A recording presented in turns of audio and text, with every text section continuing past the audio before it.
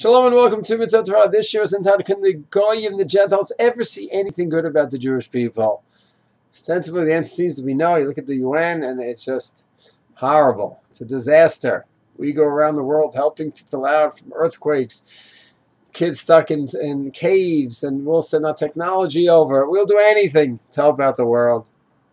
And we'll defend ourselves trying to stop someone from killing us, and then the UN condemns us. Syria could kill 500,000 people and no big deal. So, seems like the answer is no. If you look at our sources, it's a bit mixed. On the one hand, we have Pasha Chukat. What does Pasha Chukat say? Pasha Chukat says, Paraduma, and Rashi says, yeah, these are the Chukim that the Gentiles are going to go and mock us. It doesn't make any sense. What are you doing? And Pasha Verchanan, keep the mitzvah, ki chachmatchem uvinatchem le'nei goyim. This is your chachma, your wisdom in the nation. They can see us through the Chokim. What a wise nation we are. So the guy are going to be impressed with us. And the Pasuk is impressed by a Chokim. The Pasukim after and before also mentioned Chokim and Mishpatim. The Chokim, the mysterious mitzvah, we don't know the reason. Mishpatim we understand better.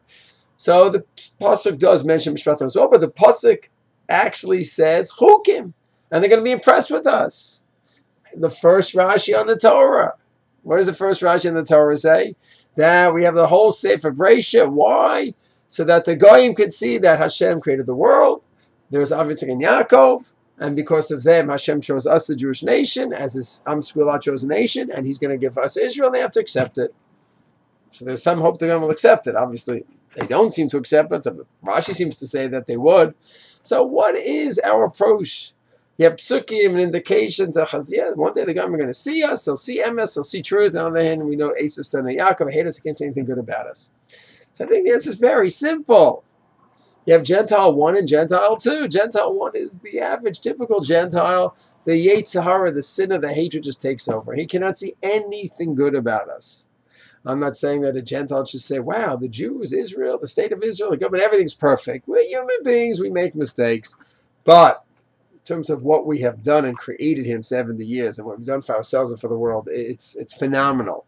Anyone who has 2 eyes in his head could see that. And yes, there's some issues you could criticize us for sure. So you have Gentile number 1 is just overtaken by the sin of the jealousy, the hatred. I just cannot see anything good in us. And he'll be totally fine with the UN condemning us and leaving North Korea and Syria and Iran out of the picture. Because the rational faculty is just hidden, covered. And then that's what Rashi means. Esav, son of Yaakov, they're going to make fun of us. But there's Gentile 2, a second kind of a guy who wants to see MS.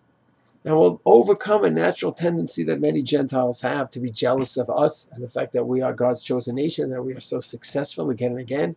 We're knocked down and we just keep coming back again. There's something unique about us. And some Gentiles will be able to see that and overcome the jealousy. And for those Goyim, however few they are, 1% of the world, 5% of the world, 0.5% of the world, the Torah speaks to them and says, read Sefer Breishis properly. Understand what the creation is about, why God created the world, the special relationship he established with Yaakov, and then you'll understand why he gave the Jews Israel. The rest of the world inhabit and enjoy. It's for the Goyim to enjoy and to grow and get closer to Hashem with 7 Noachide laws. But Israel, that piece of real estate is for the Jews.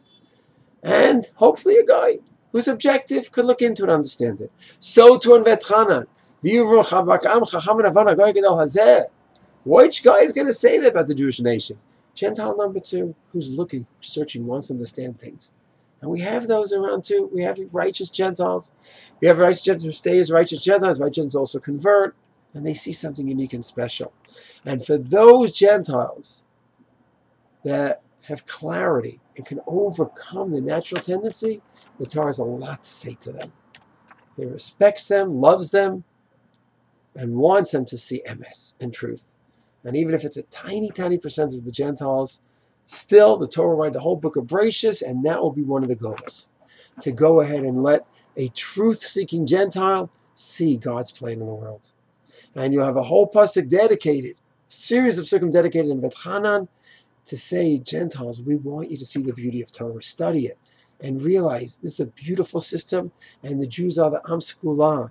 learn it, embrace it, partake of it, whether that's the 7 Noachide laws, or 7 Noachide laws where you do some more optional ones, or the 613, get Toshav, a lot of plans for the Gentiles. But look into it and see, so you too can have a connection with Hashem. We hope and pray that Kol B'nei Vasei Kruvishmech, all Goyim will see God one day speedily in our days, but at least those that are capable as of now to have clarity and see the truth. Hoping that right now that they could go ahead, explore the Torah and the Mitzvah, and see the beauty of the Torah and Hashem. Shalom.